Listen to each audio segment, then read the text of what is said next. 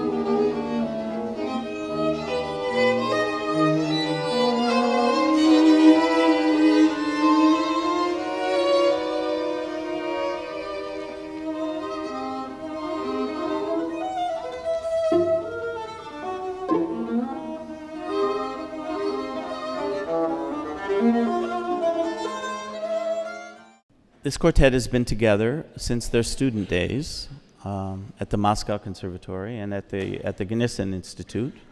What we're going to talk about, I'm going to really ask them some questions about where and where they come from, how they got formed as a group, what it means to be a string quartet, and how and what they've seen in terms of the changes. I first went to the Soviet Union in 1966. I was 19. It's hard for you all as students, some of you students, to really understand what it was like to live within a society and a culture that was completely closed. We had no idea, as a farm boy from Iowa, me, that there was what people were even like in 1966 in the Soviet Union. There was no information being shared. It would be similar to what, if somebody asked you, tell me what you know about Syria, you probably would have to think about it a little bit. It's kind of closed down like that. But it was in fact like that. So our opportunity, and I was traveling with the State Department in 1966 to see an example of what life was like, was a bit of a shock. Of course, it was post-Stalin. But it was still a very different world than even now in today's world. A lot of the students in Moscow were born when you guys were born, so they were born in the 90s. So the whole transformation of the Soviet Union had happened at by that time, and there was like, who are these people? The students say. So we're going to talk for a bit.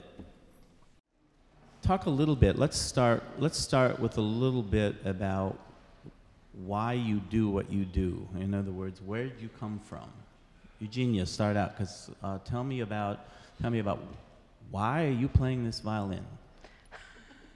I play this violin because my mother played violin, this one, by the way. So I was very lucky to inherit it from her. My mother was very well known violinist in Russia, in Soviet Union. She never played abroad. It was Iron Curtain, if you know what is it. So in Soviet Union, she was very well known soloist, and that's how I got this instrument, because now it's absolutely unreal. You know, it just was a long time ago and in a very different country. So your mother was a violinist, and your brother is a pianist. You were Yes. a violinist, and your father. What did your father do? My father was physicist, very well-known physicist, not only in Soviet Union. He was nuclear physicist. He was founder of big physics institute in Moscow. But he liked very much classical music, and he had friends between musicians and between composers. Actually, he was a friend of Shostakovich, and I knew composer. So I was schoolgirl, but I remember how he came to our house, and I remember him very good. So you said something last night when we were talking about this, that they would have conversations.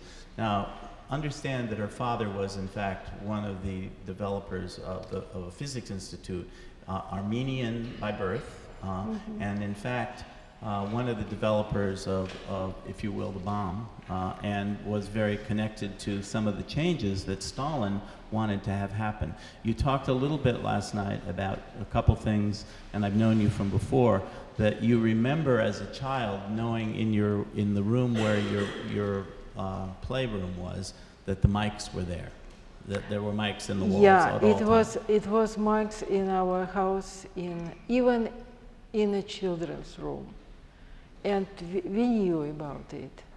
We knew, and if something wrong was with telephone line, the person who come to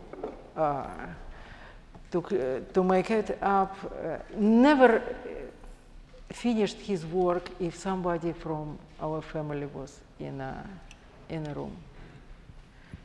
And you also said that he kept a suitcase packed by the door. Suitcase? A suitcase. Your father kept a suitcase packed in case he would have to. That was in the 30s. My father was originally from Leningrad. Now it's St. Petersburg. It's, you know, return old name of city. And those time in Soviet Union it was Leningrad. And in 36, it's actually started everything early, but in 36, 37, 38, it starts huge terror, which Stalin did. And Leningrad probably was the city who suffered even probably more than Moscow, even more. It was something awful there. And not only my father, my grandfather too, and many people, you know, they usually expect that somebody will come for them for arrest during the night. It was like 1 o'clock in the morning, 2 o'clock in the morning. They have suitcase with everything what needs to take with you going to the prison. So they were ready for it. And Shostakovich was very much between these people because his life was completely in danger, and he, for decades, he felt like hostage in the Soviet Union because Stalin played a game with him. All his friends and his supporters were in prison or shot. And Shostakovich was expecting that it will be the same with him because it was huge articles in main newspaper Pravda, in main newspaper in Soviet Union about his music. He is in 36 already. His opera Lady Macbeth was prohibited to play, and it was continuing, you know, all time.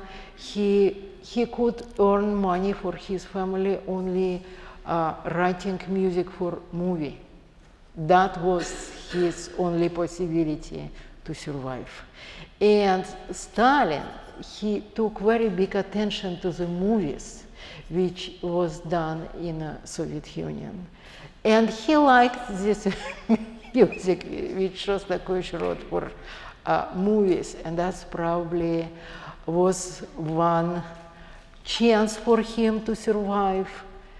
And also, you know, to this time, Shostakovich was very, very famous in all world, because starting from his first symphony, which he wrote when he was 19 years old, his first symphony was already performed everywhere in the world.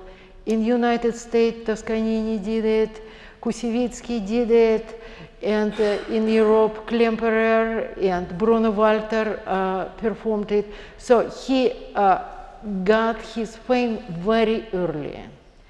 And Stalin tried to make it, of course it was hypocrisy, he tried to make up that Shostakovich became like official Soviet composer. And it was really absolutely not like that, because his music even was prohibited in Soviet Union for a long time, till the 44 or 45, 1944 or 45, when Stalin sent him to the United States. So represent art in the Soviet Union. And of course it was absolutely hypocrisy, you know, it was all a lie, but officially it looks like that. And Shostakovich felt awful about it. And that was his suffer, you know, all his life. That was awful. And to the end of his life, he was very, you know, he was very lonely. You know, he had a family, but he was not social person. He didn't like to go to concerts. When was his premiere, you know, of some of his pieces, he didn't like to go to the stage.